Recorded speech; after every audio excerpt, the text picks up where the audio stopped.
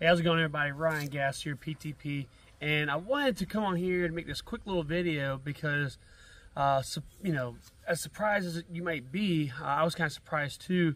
There's still people who do not know that in Maryland you can now get a concealed carry permit, and it's not hard at all.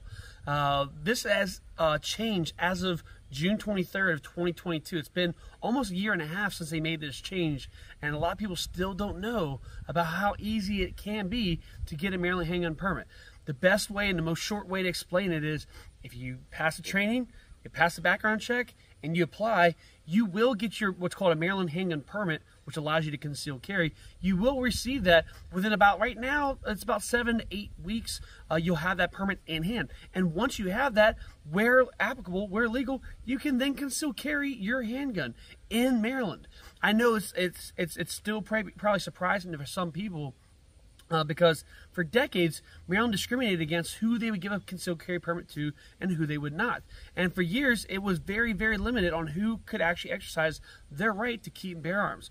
But now that has changed. And it's not because any particular politician, no matter which politician might want to take credit for that in Maryland, whether past or present, whether it be Larry Hogan or whatever else, that is due to the Supreme Court. The Supreme Court decided in a landmark decision regarding the New York State Rifle and Pistol Association versus Bruin, which is the superintendent of the New York State Police at that time.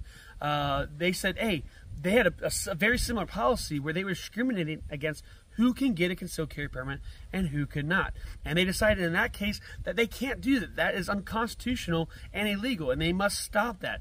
And because of that, Larry Hogan was like, oh, well, we're doing the same illegal and unconstitutional thing here in Maryland. And he was like, well, to be in compliance with what the Supreme Court has decided, hey, Maryland State Police, stop enforcing this discriminatory part of our law. And now, since June 23rd of 2022, anybody and everybody, whether you live in Maryland or not. I don't even live in Maryland myself. I am a Marylander, through and through, born and raised in Maryland. But when I got out of the Marine Corps, I couldn't afford to live in Maryland. I didn't like the gun laws or taxes, so we evacuated. We took our family to Virginia, and I'm actually outside of my front of my house here in Colonial Beach, Virginia. And even myself, as a Virginia resident, I have my Maryland concealed carry permit, and I can conceal carry in Maryland as well. And I want to help you do just that. So give me a call. I would love to have you in a future class.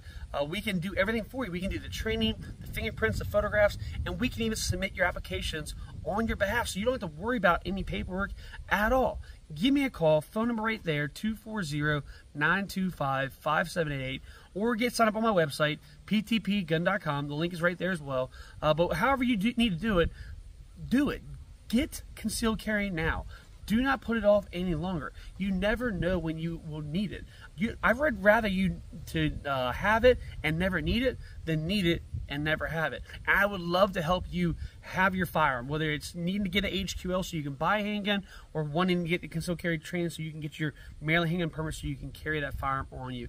However I can help you, please let me know. Call me or text me, 240-925-5788. I look forward to having you in a future class.